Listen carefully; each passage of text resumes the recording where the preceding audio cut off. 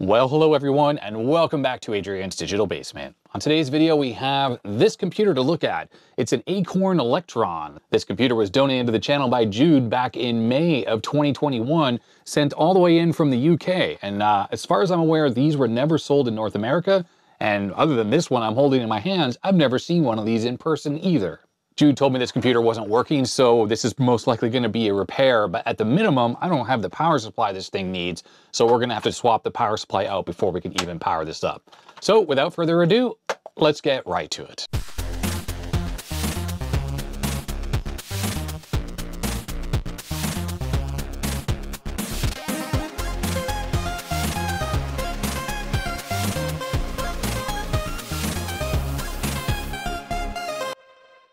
All right, we have a package here from Jude in the UK. Hello to all my UK viewers. Let's see what we have here. It looks like a computer and some additional goodies here. All right, let's check out the note from Jude. Hi, Adrian. I hope this letter finds you well and the package made it to you one piece. I've been a massive fan of your content since the Macintosh Repair-a-thon. Still waiting for that portable repair. Yeah, I don't know if the camera's picking it up, but the Mac Portable's sitting over there on the floor. I still haven't gotten to it. I will eventually. There's just so much stuff. As I look around the basement here, there's so much stuff to work on. Your videos are inspiring and help a lot of people, and I hope you know that you mean a lot to us all. I certainly know it has improved my repair and troubleshooting process. As we discussed over Patreon messages, I have recently been getting into the Acorn computers, and upon double checking your video catalog, I noticed you have 2 BBC micros, but no, and he puts the name of the computer, which he's included here, so I'm not going to say that. We'll open that up in a second. So I have included the computer, a user's guide, and another book. In addition, he has gone to the supermarket and he went and bought me a bunch of stuff that I actually requested specifically from the UK. Okay, so he goes on to talk about the computer a little bit more. Let's open this up and then I'll read the rest of his letter. So some people may be able to tell, or maybe not, what this is. The fact that he said it was an Acorn computer might give away a little bit about what it is. Okay, how freaking cool is this? Very nice condition, I have to say. Oh, the keyboard feels really nice. He also sent me the user guide, the original user guide, and also start programming with the electric. Let's check out the letter again here. He says, so this Electron doesn't work. I've checked the voltage coming from the power board and they're all present and accounted for. So I believe the fault is on the logic board. On the right-hand side of the logic board, I noticed something has been cut in half for some reason, a resistor. I suspect this will be the culprit. I can confirm, however, the keyboard works perfectly. I tested it with my working Electron. Oh, thank you, Jude. Really feels nice. That's a nice feeling keyboard. When this machine works, you should hear a beep from the speaker and the orange light turns on to the left of the caps lock. There's a little LED right there. Finally, I need to mention that the computer came with no screws for the outer case and a few of the inner ones are missing. So I bought a fresh set specifically meant for this machine and popped them in for you as well. You must have cleaned this machine, Jude, because it looks mint. The 2 books included are a must for any Electron user as they originally came in the box. So I bought those separately to make sure you had the set. Again, so thoughtful, Jude, thank you. There's also an edge protector on the pins on the back, which he 3D printed. I think you can see that's just a little white thing right there. Originally it shipped with sort of smoky white colored one, but they fit quite loosely so they were always lost. So he made me a new one. There it is. Yeah, nice. That just sort of covers the expansion port that's on there. The Acorn Electric is quite an interesting machine that is almost completely compatible to the BBC Micro, yeah, as I mentioned earlier, and I hope you have fun messing around with it. I can't wait to see it crop up on midweek mini mail call and hopefully see it working again. Stay safe, stay healthy, and thank you again for all that you do, Jude. Very nice letter, Jude. Thank you very much. This is the BBC Master that I've previously shown on the channel and done a bunch of work to.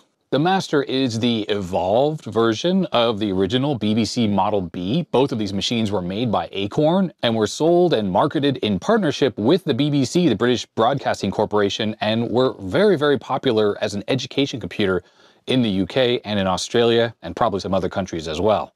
It's my understanding, and the caveat applies that I'm far from an expert on the subject, the BBC Model B and the BBC Master were extremely popular and pretty much found in every school across the UK, but they weren't as popular inside people's homes. And I think that was due to their relative high cost. Now, I did a little bit of reading recently, and it seems like the cost of the regular Model B computer was roughly the same as the Commodore 64, which here in North America was considered a relatively inexpensive computer compared to its competitors like the Apple II and the IBM PC.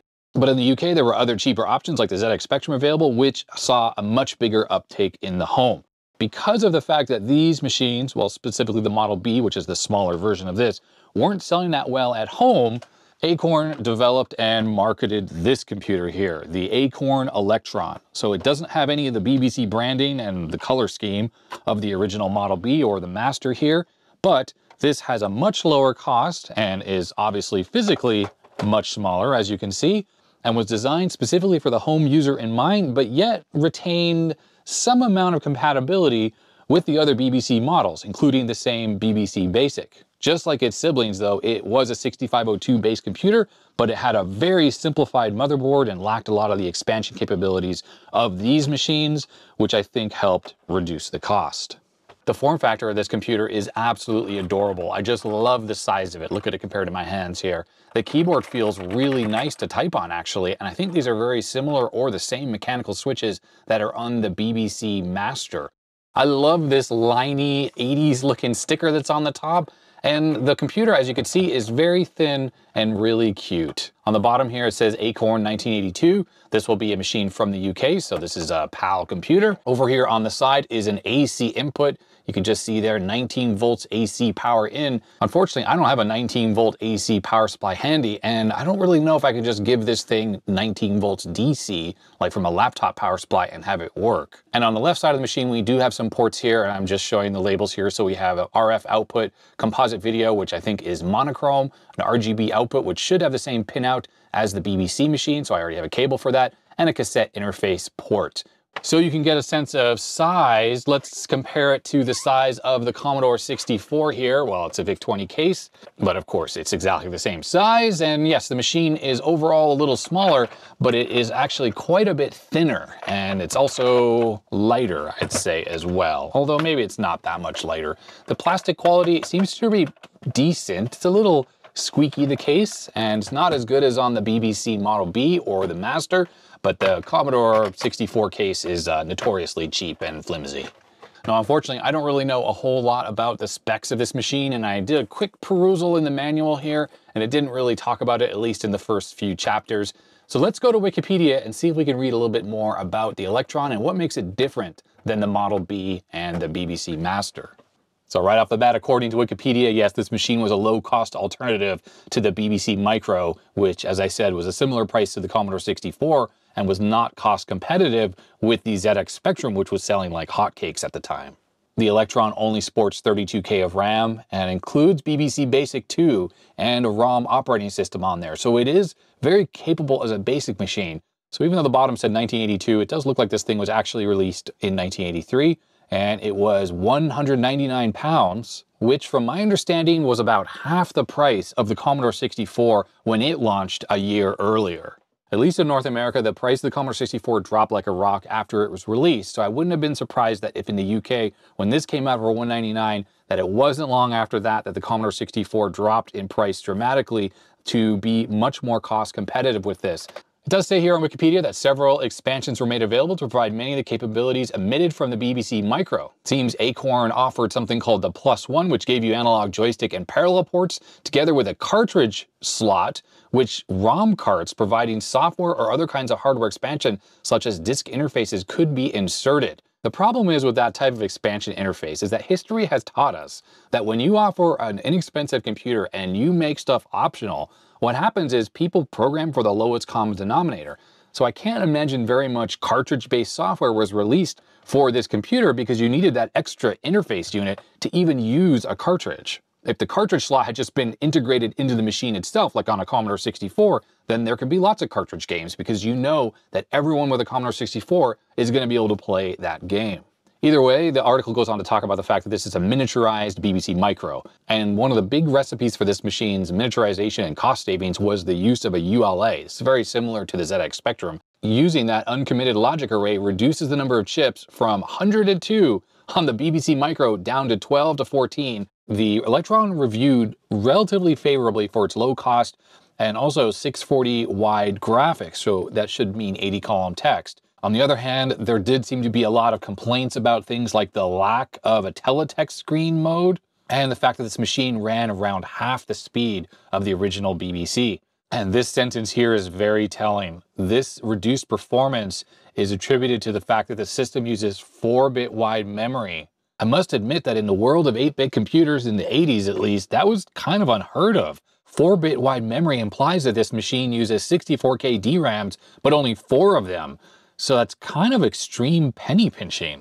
While the ULA is consuming all of the RAM bandwidth during the active portion of the display line, the CPU is unable to access the RAM. This Electron uses the Signer-Tech variant of the 6502, as that allowed the clock to be stopped for 40 microsecond period.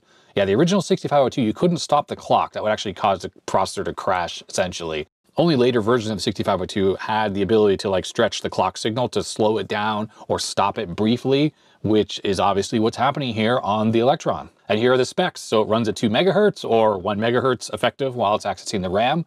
It has that Ferranti semiconductor ULA, 32K of RAM, 32K of ROM. And as I mentioned, has up to 640 by 256 resolution, which is 80 by 32 characters in 2 colors. It does have a TTL RGB output, so 8 colors, and there's no intensity bit, which is why you don't have 16 colors. And as I thought earlier, the composite video output provides a grayscale image of the standard machine, but an internal modification allows a color image to be produced, albeit with a degradation in picture quality. All right, well, I think that's enough background about this machine. Let's open this thing up and take a look at what it looks like inside, and then see if I can address this power supply and we can get this thing working. Well, let's flip this thing over and pull out the screws, which there are just 4 of them. Okay, look at that. It's got one of those horrible ribbon cables.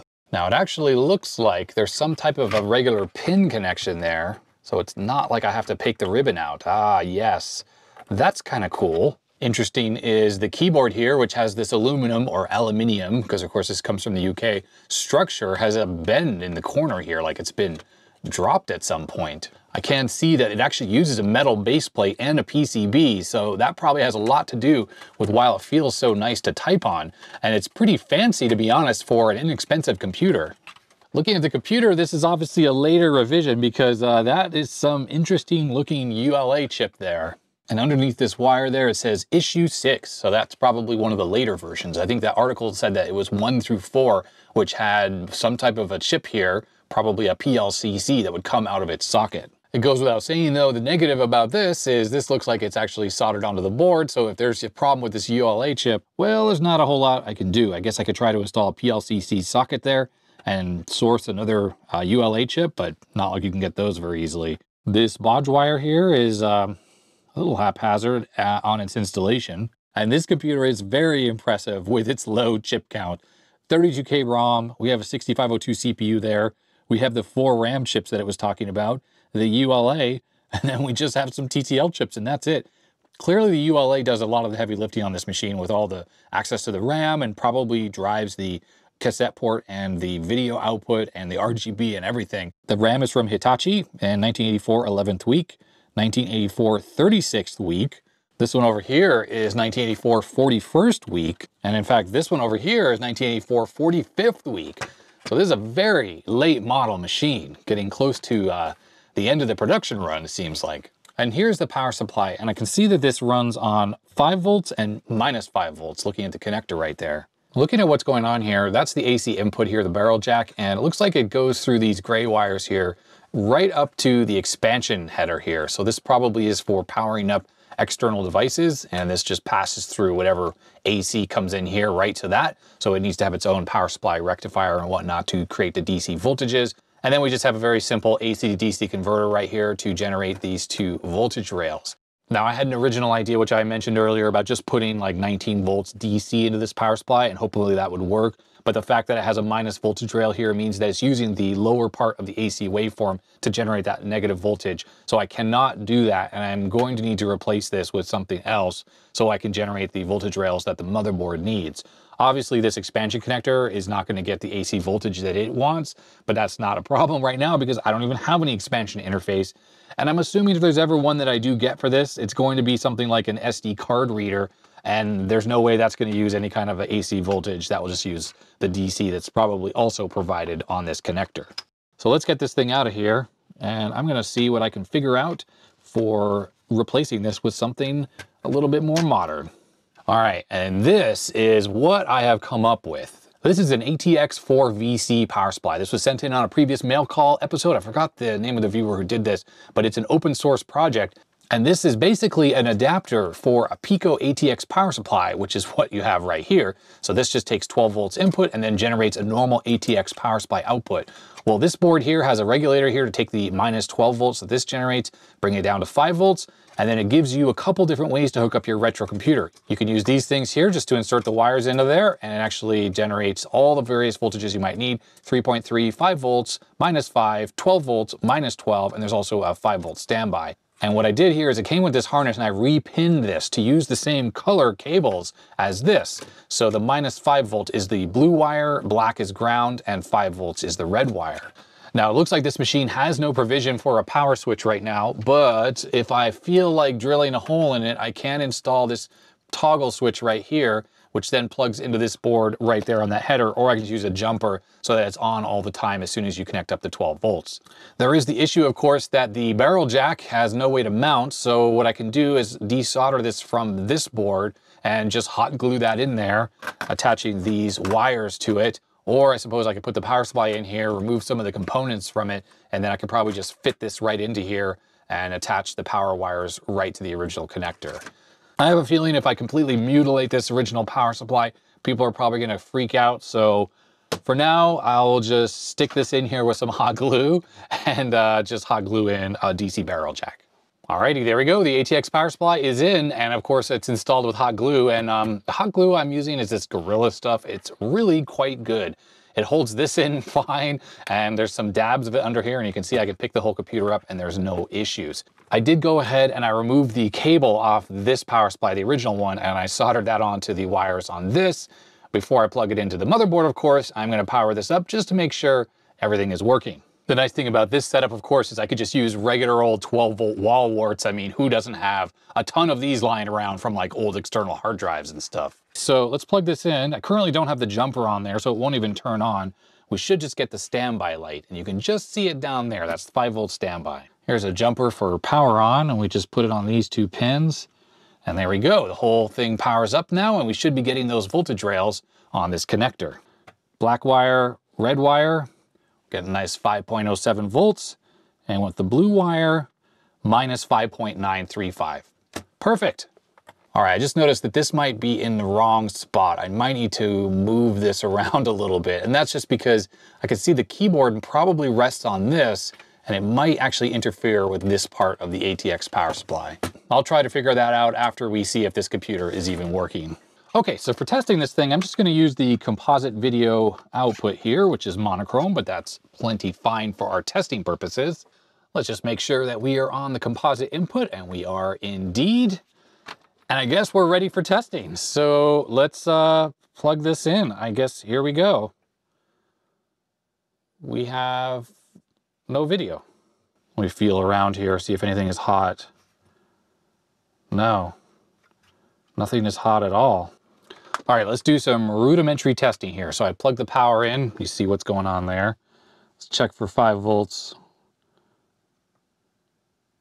Yep, 5.04 volts. I mean, I think it would be very unlikely we wouldn't be getting 5 volts when we have a whole ATX power supply supplying 5 volts to the system. Let's make sure we're getting the minus 5 volts, and we are. I don't know where that goes on the board, but it's getting to this. The minus 5 volt rail is generated by this little voltage regulator right here. So it's possible if there was a short or something there, this could have been pulled down to some kind of low voltage. I don't know what uses the minus 5 volts. I'm assuming it might be the ULA, maybe for the sound generation, or it could just be going directly to the expansion connector. I think most of the stuff on here is just normal 5 volts. All right, well, let's pull out the video cable because that flashing is not doing anyone any good. And it's time to break out the schematics and the oscilloscope. All right, there was a fourcorn.co.uk website that seems to have the schematics for all sorts of different Acord machines, including a really good quality scan on this machine.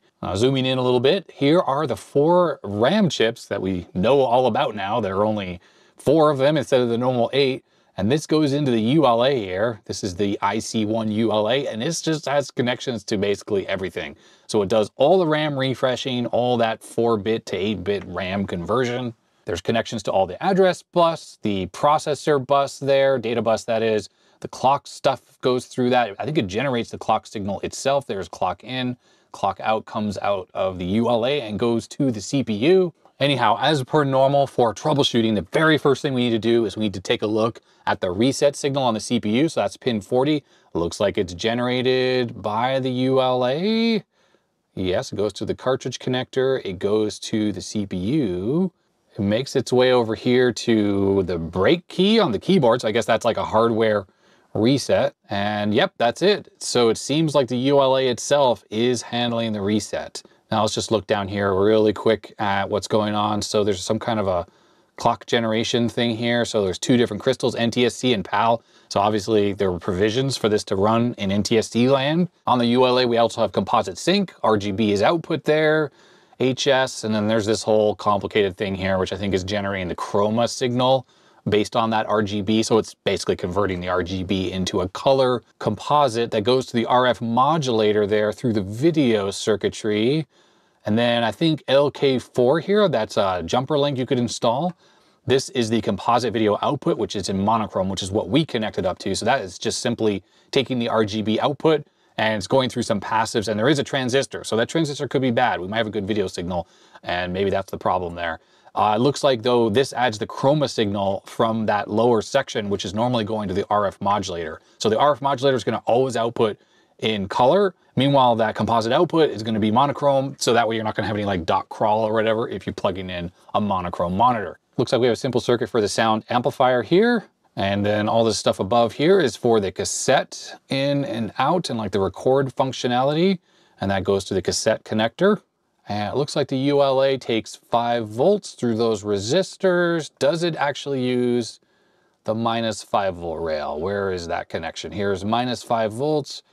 It doesn't say where that goes exactly, but this does confirm that the AC that we saw coming through that barrel jack through the original power supply, it does only go to the expansion connector. It doesn't do anything else. We can see here on the expansion connector, we have +5 and -5 volts available. And it looks like the entire system has a 16 megahertz master clock, makes its way over to the ULA for the clock input, and that generates the CPU clock. I'm looking around to see the -5 volts if it's used anywhere, and I'm not seeing it. Oh, there's one right there. Okay. So for the cassette recording, so yeah, it's audio functionality. Okay, well, I'm glad we kept that because we want to preserve the functionality of the cassette port. Probably the system would work fine. Well, you know, boot up without it. It doesn't look like the ULA uses it, but obviously the cassette functionality will not work without the -5 volts. Okay, so let's start poking around. So here's the CPU, and we are going to start with the reset signal pin 40, and we're also going to look at the clock input pin 37. Make sure those look good. All right, I'm on the CPU, and I did connect up temporarily this power switch so I can easily power the system on. Wow, we're seeing nothing. And let's just check the 5 volt rail here, make sure that it goes up. So that's 5 volts right there on the oscilloscope, and it says 5.02 volts for high channel 1 down the bottom. I am assuming that we are not going to see a clock input on pin 37 on the CPU. There is absolutely nothing on that pin at all. Now, fortunately, that bodes badly because that stuff is generated directly from the ULA. But we do need to check that the clocks on the ULA are working, because it's possible that without those working clocks, it won't generate any of those output signals, like it won't come out of reset. And unfortunately, it's this weird package here. I don't know what the pin numbers are. So best thing we can do is we can take a look at this IC right here, this LS169. Pin 2 is the clock that comes from the clock generator over here, 16 megahertz. That goes in there, and then the output is pin 11 that goes into this other input here, whatever plus 13 is. All right, so I'm on pin 2, and if we plug in the power, We are getting a clock signal. This should be like a roughly 16 megahertz. Let's zoom in a little bit. Yep, 15 point whatever. Good enough. And then here we are on pin 11. Let me zoom out a little bit. 1.23 megahertz. I'm pretty sure the jumping around that you're seeing is just like my ground lead. Yeah, if I hold on the lead, it's not jumping as much. Yeah, I'm using a really junky clip lead for picking up the ground there. So yeah, there we go, 1.23 megahertz on the clock input. And this is a bad sign, everyone, because we're getting the good clock inputs here, and that's what's necessary for the ULA to start working. Incidentally, this HS here, I don't know if that's an input or an output. Let's just see what this is doing. Nope, that's an output. I think it might have something to do with the color burst, because this is the clock generator here for color burst, and that is actually gated right here with this, which is that HS output. And you can see here it says color burst. Well, this is pretty unfortunate actually, because I don't really know what is going on here. I think whatever's going on, it's this ULA. So I found a service manual for the Electron, and it looks like that's the original ULA package. So it was like a kind of a PLCC kind of thing. Oh no, actually it wasn't regular PLCC. It was like this little, I don't know what this is called, a flip chip or something. I've seen this for Intel 286 packaging. It's like a very thin ceramic package, and it uses this metal plate you kind of clip into the socket and push down on it. Yeah, right here, the Tex Tool socket has a retention bar. And this is the issue 6 that we have, has a blob type ULA on a daughter board. RGB outputs are now buffered, and there's an optional 4 RAM chips on a plug-in module containing surface mount ICs. Continuing on, I just noticed here there's a power on reset circuit upon power on. This RC circuit connected to this input provides the VE edge to reset parts of the ULA and cause the ULA to activate the reset line, which resets the processor.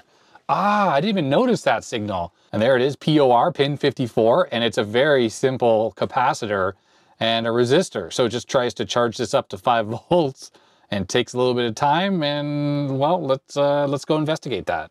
There's the capacitor C9, and it's a tantalum, 1 microfarad, 35 volts. It might be shorted for all we know, and that might cause an issue. Now we're up at 5 volts right now. Let's turn this off and plug this in. I don't know how slow that should actually raise up. I just used this calculator on DigiKey here, so 56K, 1 microfarad, and 0.56 seconds. So I guess the fact that it goes up to 5 volts quickly is expected. I could try putting a larger value for the resistor in there, or putting a larger capacitor in, which would slow down that initial reset just to see if that somehow changes things. But as it sits right now, yeah, it seems to kind of be behaving as I would expect. All right, let's just go back to the manual here, see if we can get any clues. So that 13N, by the way, was divided by 13N, which is why we're getting that 1.2 whatever megahertz. Sounds right. We're into the troubleshooting section of the manual, so it says start with the power supply, which we already know that's good because we replaced it. And then look for 16 volts, 4 volt peak to peak. Well, we're getting that. We already saw that on the scope. Now it's talking about the ULA, and obviously there's some kind of removal process, which I don't think we can do. Well, and scrolling through the rest of this, it just sort of assumes the ULA is working. I mean, after the ULA, it just says, you know, check your CPU clocks and whatever, and obviously we're not getting those, so I think we're kind of stuck. This machine is so simple, all that can really be wrong is this ULA is bad. We do have a separate schematic here for issue 6, which has the changes that we already know about. Let's just check this RC circuit here. Yep, so same 56K, 1 microfarad cap. If this tantalum were shorted, which can happen with tantalums, what would happen is the reset signal would be shorted to ground all the time, which would prevent the ULA from operating, because this is a reset low signal. So it needs to float away from ground up to 5 volts for the operation to begin. And when we connected the oscilloscope to that line, which we're on right now actually, it's up at 5 volts. So yeah, that's not the problem. I noticed a few small changes from the various issues. In issue 6 here, the clock output that goes to the CPU, the clock output that's not working, is actually buffered here through this gate. Now, you might be going, oh, maybe the gate's wrong, that's why you don't have a clock on the CPU. I don't think that's the case. I didn't figure out which actual pad on the ULA is this pin here, the output. The problem is the reset signal that's going into the CPU is also held down at ground, which means the CPU is never going to leave reset, which means even if the clock were there, it would never execute any code. So I can pretty much assume, though, that we are not getting any clock output. I suppose just in case, let's look for this link 9. There's going to be some couple pads on the board there, and we'll just make sure there's no clock on either side. Link 9 is right here, and there's nothing on that pin, and nothing on that pin. Well, just it's jumping around, but that's, again, my bad ground. Oh, it actually says here that IC18 is not fitted on this revision, which is kind of strange because the 7408 is right here. I have my finger on it. It is absolutely fitted in the board, and that jumper link is not closed, which means the CPU would never get any clock signal if, well, that IC were not installed. I think at this point, all that's really left to do is to take the board out, and I'm just gonna inspect on the bottom side, because now that I look at that bodge wire that's right here, looks like a trace is actually like ripped up or missing right here. And I guess something might have happened. Like, did this thing get reworked? If I take the board out, we should be able to see on the backside if rework has happened to this, is maybe this thing has had a life. It's certainly in really nice physical shape, so I'm kind of surprised about that, but I suppose we should just take this out and verify what's going on, because maybe behind here, behind the ULA, we'll see some strange stuff as well. Okay, the board is out. That was pretty easy. It just takes some screws out, disconnect the speaker, and that just pops right out. Let's see what we see on the backside. Oh yeah, okay. That CPU has absolutely been reworked here. The rest of the board has really nice quality soldering, no issues. Oh, the ULA is not, it's not even soldered in. What the heck? Seriously, it's just sitting in there. I don't understand. What is going on with that? Someone desoldered this, and obviously the CPU as well, I guess, but then the ULA is just sitting in there. Is this thing actually like loose? It doesn't come out. I don't want to force it out. That probably ripped that trace. Like when someone removed this, they didn't do a very good job. I'm also noticing that the CPU here is a Rockwell part, which may not be compatible with that variable clock speed and the halting that the ULA does on this machine. So someone might have swapped this thing in and they put in the wrong CPU. So I think what I'm gonna do is I'm gonna grab the desoldering iron. I'm gonna try to free this so we can get this out of the board, because we really need to inspect the other side.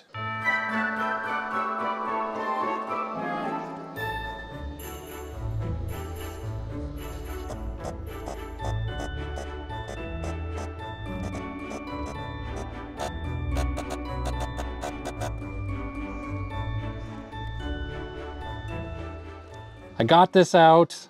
That was a lot of work. And I think the problem was really whoever did this work before, I don't know, maybe they were attempting to desolder this and then they gave up. Either way, the fact that this is off, it's good now because I can inspect for further damage underneath here, because I just don't trust the work that's been done. Definitely this bodge wire is due to a ripped trace that was right there. Well, now that this is out too, I'm kind of thinking that I'm gonna put pin headers in the board, and then I'm just gonna plug this into the pin headers. Like, I do not wanna go through all that effort to desolder and resolder this, especially if this ULA is actually bad. Before I solder down these pin headers, I'm gonna put the ULA into the pins. So what I need to do is just straighten these pins out, because they are all pretty mangled actually, and that'll just give me a chance of even getting this in. I wonder if I could find a CPU or something that could fit into here, so I could just, I want to make sure when I solder this in, it's, you know, the pins are all lined up. All right, how about this Motorola 68030? I think that's going to work. It's got too many pins, but that's fine. I just want to make sure that it is in there all the way, just like that. So now when I solder all these pins on, I know they're going to be perfectly aligned so that I can straighten the pins out on the ULA here, which the bodge wire came off. And then, yeah, the alignment should not be an issue. All right, so the socket is installed, and I even went ahead and I added the bodge wire onto the underside, so we don't need that silly bodge wire on the top side anymore. And I did use the loop here to double check that there were no shorts, including on the bodge wire, and everything looks good. So I think I should probably socket this CPU as well, but let's not get ahead of ourselves. Let me just double check that the bodge is going to the right pin, which is that one, and it's not shorted to any of these neighbor pins. Just double checking. All right, so the ULA, now I have to try to get this back into this socket. And I'm gonna need to spend a while trying to straighten these pins because, as I mentioned, they're a mangled mess. Well, I think this is maybe good enough to go into the socket. So there is the dot on the PCB and there's the edge of the ULA. Now, oh yeah, I think that's gonna work. I didn't push it down yet, but it's definitely, it's in there. All right. There we go. It's in the board. And since it's in a socket, that is not gonna come out. Now we do not need this bodge wire anymore. Let's just chop that off. Let's just double check that that bodge there makes its way here. Yes, it does. Excellent. All right, well, this thing is ready for some further testing. Now that this is actually in the board properly, I can at least check the clocks and stuff like that. We still might not have operation due to this CPU being the wrong one, potentially. I need to go look at the datasheet to be honest on the Rockwell chip. Okay, I'm on the reset pin of the CPU. Let me plug in the 12-volt power supply into the wall here. The jumper is not installed, and I want to see it in real time if this thing comes to life. Whoa, we're out of reset, everyone. How about the clock? Oh, we're getting activity. We are freaking getting activity. Okay, let's plug in the video cable here. All right, we are getting some sign of freaking activity on the screen. Look at that. The fact is the reset signal looks freaking good. 9, 8, and 7, and that's the clock. And you can see the halting that it's doing, so that I guess stops high. So this thing really does seem like it's trying to run here. And I'm just looking at some of the signals on the RAM chips. I mean, and there's activity. There's normal looking activity. Oh, yes. All right, next step, I'm gonna get the CPU out of here. I'll put a socket there, and then I'm gonna put a CPU in there that it says will work with it, but maybe I can actually try a 65 CO2. So not the version that you get nowadays, the WD65 CO2, the older version, like from Apple IIe motherboards. That one should have the ability to stop its clock or change clock speeds on the fly like this computer needs. All right, we have a little bit of a jump cut. I have a different CPU in there. That's the one that was in here. This is the Rockwell one. This is a 6502A, and I haven't looked up the data sheet for this one, but let's just see what happens with this one in there. All right, here we go. Oh, I can't believe it. That was it. That was freaking it. Whoa. Okay, so we can ignore the fact that there's like extraneous key presses because the keyboard's not connected, and I think it's on the data bus directly, so that's what's happening there. But it's freaking working. I thought the ULA in this thing was a goner. I just assumed it was gonna be dead, and there it is, freaking functioning. So let's look at the data sheet for this Rockwell part here, and let's see if we can figure out what exactly is going wrong. All right, so according to the Wikipedia article, it says here that it's using the Synertec variant because it needs the clock to be able to stop for 40 microseconds, and that's to facilitate that video refresh thing. Here's the data sheet for the Rockwell chip that was found in this computer here. It's R6502. There's a bunch of different. So the R6502 40 pin, 64K of RAM, and then this has AP after it, and the A is 2 megahertz and the P is plastic dip. Now remember, this article here says that it needs to be the 6502A variant, and I wonder if whoever put this in there thought that the A after the 6502 on this was actually appropriate. Well, if we scroll down here to the timing charts, clock cycle time for the 2 megahertz variant has a minimum of 0.5 microseconds and a maximum of 10. This cannot be stopped for 40 microseconds. It violates the timing table, and almost certainly it causes the CPU to crash. And here's the Synertec CPU datasheet, and the same minimum at the 2 megahertz part, but the maximum is 40, unlike this Rockwell part, which is only 10. Now I was looking around on my spare parts to find a CPU that would work in here, and the one that's in there is like a UMC 6502A, and I didn't look up the data sheet, I just stuck it in there and we just tested it and it worked. But I had a thought that if I couldn't find the Synertech chip or one that would work at that 40 nanoseconds, that I would go and harvest a 65C02 from an Apple IIe, because I have a couple spare motherboards, and at least for testing purposes, that would be a good test. And the reason why is because take a look at the data sheet here. So the cycle time for the 2 megahertz part has the same minimum at 500, it's in nanoseconds, but that's the same as 0.5 microseconds. But then notice the maximum says Note 1. And if we look down here on Note 1, it actually says all processors can be stopped with O2 held high. And we looked back at the data sheet at the clock signal going to the CPU, I noticed that the ULA on this does exactly that. When it's halting the chip, the clock cycle actually stays high. So a 65C02, a Rockwell version, which is an old 80s chip, would totally work on this. And that chip can be held indefinitely in the halt state. Now it's possible that using a 65C02 from an Apple IIe could cause some issues though, is because some of the undocumented instructions in the old 6502 don't work as expected in the 65C02 variant. I know on the 1541, for instance, that's the Commodore disk drive, the 6502 that's in there actually is a non-C variant, and if you put a C variant in there, the disk drive generally works fine, but certain fast loaders with certain demos or cracked programs crash the disk drive, and that's because they use that undocumented instructions. Because the 1541 has so little RAM, they're trying to squeeze every little part of performance out of that chip, and every byte free matters. So sometimes those undocumented instructions allow you to save a byte by combining two other instructions and things like that. At least that's what I understand. But in the case of the Electron, I didn't need to go harvest anything because, let's zoom in here. So there it is. It's a UMC maybe 6502A. I guess it has a core that's similar to the Synertech, or it's the same core, they just rebadged it or whatever. It can actually halt for that 40 microseconds and not crash. Now let's turn this thing back on again and let's just see it in operation. There it is. It's freaking working. Oh, that's just so awesome. Now, in case anyone was wondering, I just turned it off. Let's pop the CPU out of here. Let's look at what this thing does when no CPU is installed at all. I have a feeling it's probably gonna have those lines that we saw when we were testing earlier. Okay, it's a little bit different, but I wouldn't be surprised if I power cycle this a few times. We'll just kind of get random garbage, which I think was happening with this CPU. It's also possible this Rockwell CPU, oh, there we go, that's the exact screen we were getting. It's possible this CPU is just bad, so I should probably find something to test this in. But what do I have handy that this could work in?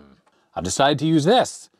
The ZIF VIC-20 board. Of course, the VIC-20 uses 6502, and it's extra easy to replace the CPU on this board since it has a ZIF socket. So let's hook this up and see if this original CPU is working. The CPU that's in the VIC-20 was incidentally the Synertech 6502, so I didn't know if I had one of these to put back into the Electron. Well, turns out I do. There was one in the VIC-20. So place your bets. Does this Rockwell chip actually work? Probably does, and I think it was just the wrong part to go into that machine. There it is, absolutely working fine. So whoever had worked on the Electron last put in a CPU that was not compatible with the weird abuse that the ULA does to the clock cycle on the CPU. And it makes me wonder, did the CPU go bad? They swapped it out, and then they thought the ULA was bad as well, so they went to desolder it, and they couldn't get it off properly, and then they got frustrated and gave up? I guess we'll never know for sure. Well, for now, I just put the CPU back in there. Let's turn this on. We need to plug the keyboard in because I have a feeling we're gonna have issues with the keyboard. And I think that is because just like on the BBC Master, oops, stuff was just falling out. I think the key switches get oxidized and then don't work super well. Let's power this on. Hey, I plugged the speaker back in too and we got a beep. So that's a good indicator. Okay, so we're not getting all those random characters. Okay, the enter key works. Oh wait, maybe this thing freaking works. Oh, this is so great. Mistake. Mode, does this change the screen mode? I can't remember. Oh yes, it does, okay. So there we go, that's one of the modes that, well, none of the other contemporaries of this machine in the cheap economy price had. All right, well, after a little bit of typing, I have found an entire row that doesn't work very reliably. The 9 key the O key, L, well now they're working, and the period wasn't working, but I'm wondering if we have a bad connection with that ribbon cable. Let me just sort of tweak the keyboard. Yep, period, L, O is not working now, and nor is 9. So something must be going on with the ribbon cable, because now if I just move this a little bit, it starts working. So let's investigate what's going on there. There just might be a little bit of a break in the ribbon. So I'm not really seeing anything wrong with this cable. Now the good thing is the pin spacing on the connector on the motherboard is pretty standard. Things look pretty standardized under here as well. So it wouldn't be impossible to replace this with a regular ribbon cable. But I think for now, I'm just gonna leave this as is. Maybe I'll put a little deoxit in the connector there, and that might be all that's necessary to make this thing work properly. At least it seems like all the key switches are good, so I won't need to desolder this whole PCB to get those out and clean them one by one like I did on the BBC Master. Now you may be noticing that things look a little different in the power supply section here, and that's because this is a couple days later since I stopped filming the last segment. When I was done recording that last section, I placed the keyboard on top and I noticed it didn't fit. It was having a clearance issue with that large 0 insertion ports connector on the board here and the back of the keyboard. So I ended up taking that off and moving this all up towards the top edge of the case. Also switched out the DC barrel jack here. So now it all closes up properly. So let's put some deoxit into the connector here, and let's just see, while the case is fully assembled, does the keyboard work properly? It's hard to know if the problem was in the contacts with the pins, or perhaps it was something in that area there when the ribbon cable was being bent. With the keyboard installed into the position it will be when this thing is screwed back together, let's power this on, see what happens. We had a nice beep there. So 9, O, L, and period. All right, yeah, good. Everything does appear to be working. So the next thing I want to do with this motherboard is similar to what I did with the BBC Master. I'm going to swap out the color crystal from the PAL one to the NTSC crystal, and that'll allow me to get color video through the composite output when I'm using this with an NTSC monitor. If you don't change out the ROM, you're still going to get a 50 Hertz video signal, but the color encoding is actually going to be NTSC. And there's also an additional jumper that I'm going to have to fix that will route the color video signal over here to the composite output, because obviously I can't use this RF modulator because this modulator here is designed for the PAL markets so that the frequency, channel spacing, and all that stuff is completely not compatible with an NTSC monitor. So first order of business is let's get this PAL crystal out of the board. I'll be using the desoldering iron. There we go, that came out quite easily. Next up is the LK2 jumper. This is to select monochrome or color for the composite output. There is a trace that goes between these two pads. I just need to cut through that so that I can install 3 pins and install a jumper in either position if I want color or monochrome. I'll use my little engraver, which I find really good for clearing out traces between pads. In the past, I've always used a knife to do that. It's just such a pain. A little engraver is a perfect tool for this. Oh, I just realized I was talking about LK2 like it was color or monochrome. This is actually for PAL or NTSC. For color or monochrome, it is this one, LK4. So we'll just clear these out. And then the final mod that it says I have to do is change out this capacitor here, C18, from a 39 picofarad to a 56. Now, I don't have a 56 picofarad. I really need to buy some a little assortment of small caps. I found a little 18 picofarad cap, and I think I can just parallel this one, and that should do the trick. I'm just gonna install this on the bottom side of the board. There we go. This cap probably has something to do with the resonance of the circuit or something like that. Now I have the RGB to HDMI connected, and unfortunately it has no capability of decoding this weird hybrid NTSC 50, which is what this is going to generate. Well, I think this is what this is going to generate, so I'm going to put the jumper in the NTSC position there. And because I haven't installed the color jumper on here yet, we should still get a 50 Hertz video signal out of this thing. Let's see what happens. Now we're going to get the weird key presses because I don't have the keyboard connected. Hey, at least we have a working video signal. Now what I want to know for sure is this thing running in 50 Hertz right now? Because that's what I needed to be doing. And yes, it absolutely is 49.98 Hertz at 625i. Now the reason why I wouldn't want this to run in 60 Hertz is because we would have less lines, because we'll be running in what, 525 mode? And the issue is all the video modes that are on this, along with the BBC Micro and the BBC Master, are designed for PAL in mind. So the short-lived version of the BBC Micro that was released here in North America when it was running with NTSC ROMs at 60 Hertz, so basically compatible with all of our TVs, the video modes had less lines, and that broke pretty much all the software that was out there. So this hybrid NTSC mode is actually really useful because it's compatible with most older NTSC sets, and yet it's still running at the right resolution with the right number of lines. Now, if I take the jumper for the color and I install this on here, yep, it's gonna right away cause a problem, and that's just because this thing cannot decode color properly when there's an NTSC color burst on a 50 Hertz signal.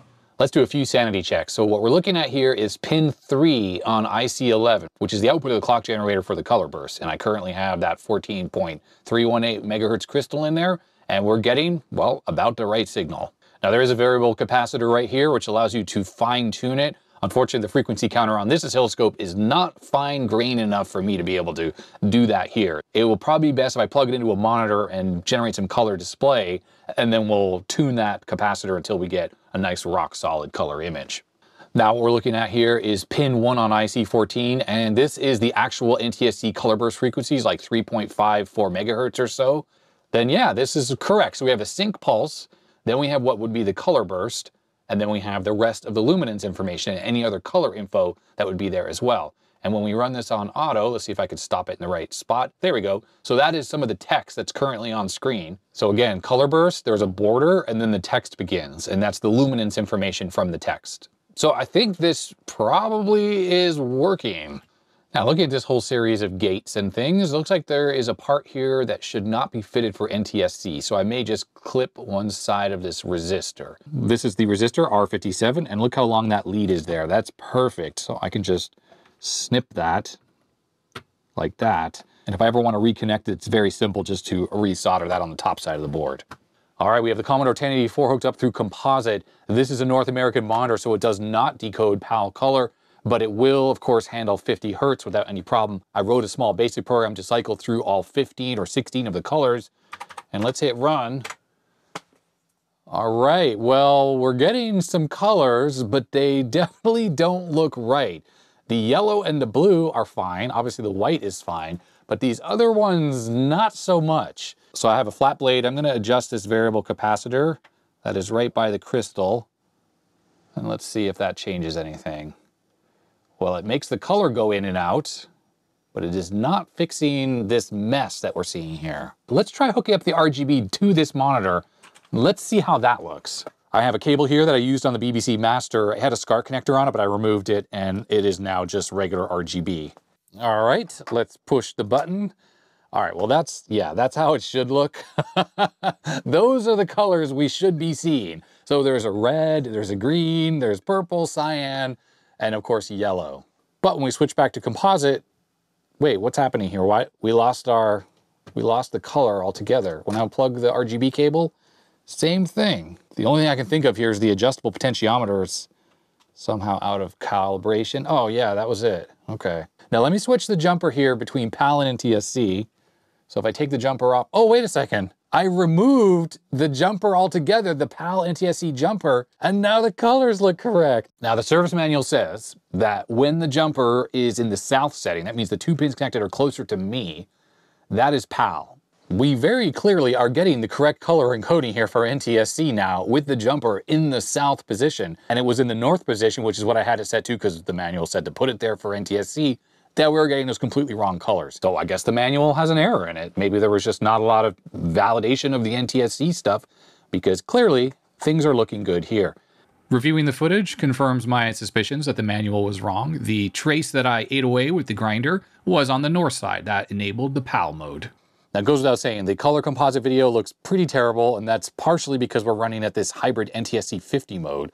But also, I think the video output circuitry of this is not really designed for a really clear color composite video signal, because of course you have the RGB mode to use, and this looks incredibly sharp and amazing. The color phase is reversed here, meaning that the purple color is up here, color 5, and color 5 is cyan, and color 6 is purple, and that's reversed. And the red and the green are also reversed. So, okay, so it's not working perfectly. I think there's some other changes that would probably need to happen to that circuit that converts the RGB to composite, but whatever, you know what? I just wanted to get NTSC color working to some extent, and it is here. But the reality is I'm probably just gonna leave this jumper removed from the board so we get a nice clear monochrome signal instead. We are back to video capture, and I've been playing around with this computer with some basic programs, just typing some random stuff in, and it seems to be working perfectly. I must admit the layout of the keyboard, it's a little bit unusual, specifically the fact that the delete or backspace key is this one right here. So when you're typing, it's pretty awkward to hit that. The key that would normally be in the backspace position is the reset key or break, and it basically issues a hardware reset to the computer, which has an interesting and frustrating side effect. So you see my little program there? If I push the reset or break key, the program is gone. Now there is a basic command called restore, and I thought that might like restore your program, and that does not do it. It seems that hitting control break actually issues like a hard reset because we're getting a beep command, but of course my program is long gone. Just pushing this doesn't make the computer beep, so I would think it would be like on the Apple II pushing control reset, which does not cause your basic program to be erased from memory. Otherwise though, this keyboard is absolutely working perfectly. I haven't had any issues with it, so whatever was going on with that ribbon cable seems to be fixed with some Deoxit. And the feel of these keys is absolutely fantastic. The key switch feel on this computer is probably up there with one of the best I've ever felt on any 8-bit computer. And I accidentally just hit the reset button with my hand talking. Now looking in the manual here, there is a section on the cassette interface port. And it looks like pin 3 is actually the input from cassette, and also ground is pin 2. Looking through my cables, I found this 5-pin DIN cable to this TR jack, tip and ring, and I used my multimeter to tone it out, and the sleeve here is connected to the ground, or pin 2, and pin 3 is the tip there. So it absolutely matches what this computer is looking for the cassette input. And after a little bit of searching, I found this great open source project called PlayUEF, which is a JavaScript emulator for loading tape programs on both the Acorn Electron and the BBC Micro series of machines. Even better is there's an online version that you can just click and access right here. And it already has loaded a piece of Acorn software, and I hit play. Well, let me turn that down, but basically you're gonna hear all the carrier stuff, and it's kind of cool. It even shows you the data itself that's going in. Connecting this adapter here to the end of the cable results in 2 RCAs, and I figured out that it is the white jack here that goes to the appropriate pins on the DIN connector, pin 2 and pin 3. But unfortunately, connecting the RCA jack up to my USB DAC and plugging this into the Acorn results in pretty much nothing. According to the manual here, you type chain and a quote, 2 quotes, and when you hit enter, it just says searching, and I assume it's just looking for the first program that comes up on the virtual tape. But with this plugged in and I hit play on the web browser, the computer unfortunately always just says searching. And I even hooked up the oscilloscope to pins 2 and 3 on the connector here, and I saw about 2.5 volts peak to peak of the audio signal that's coming through, and yet the computer can't hear anything. I tried looking through the manual here on the correct volume settings or any kind of tips on how to make that work, and there really was nothing. It just sort of said, play the tape, and it should show up as searching. So unfortunately, that leads me to believe there's something wrong with the audio input circuitry on the Electron. And while I'd love to dig in and try to troubleshoot that particular problem on the Electron, I think that's better left to part 2, because this video is already pretty darn long. So that is it for at least part 1 of the repair on this Acorn Electron. All that was wrong with this was the wrong CPU was installed, and the ULA was just completely desoldered. So I'd love to hear your thoughts on how this computer might have got to this particular situation. Now Jude, who originally sent this machine into the basement, I'm sure is going to be watching this video. So Jude, this is a question to you. If you know anything about what happened here, I would love to hear about it in a comment, and I will pin that so other people can see it. To me, this seems like it was a botched repair attempt where maybe the CPU had failed and they swapped in another CPU, and then that resulted in an entire machine not working. So then they went to desolder the ULA, ripped that trace, and then just gave up on the entire machine. Now, while this machine appears to be working properly, we're not totally out of the water, because unfortunately the ULA is also responsible for the cassette loading, and it's possible all that circuitry is working that feeds the audio or the signal into the ULA, and then the ULA itself is bad. We'll find out when we dig into this machine in part 2 and I troubleshoot the audio stages of that cassette input, and we can see the signal going into the ULA or not, and hopefully it's an external component that's gone bad, which we can fix. If it's the ULA, I'm not even sure how obtainable these issue 6 ULAs are. If there are sources of these issue 6 ULAs around, definitely let me know as well in the comment section, just in case I do end up needing to buy one. So I think that's gonna be it for this video for real this time. I'm not sure how many Acorn Electrons exist out in the world that have this hybrid NTSC thing going on like this machine, so that at least makes this thing very unique, not to mention my DC 12 volt power input, so I can get away from trying to use that weird AC 19 volt input. If you like this video, I'd appreciate a thumbs up. If you didn't, you know what to do, all that usual YouTube stuff. Huge thanks to my patrons. They make it possible that I do this full time, so a giant thank you to them. Patrons get early access to videos and other cool behind the scenes stuff. There's a link down in the description below if you want to become a patron. And I guess that's gonna be that. So stay healthy, stay safe. I will see you next time. Bye-bye.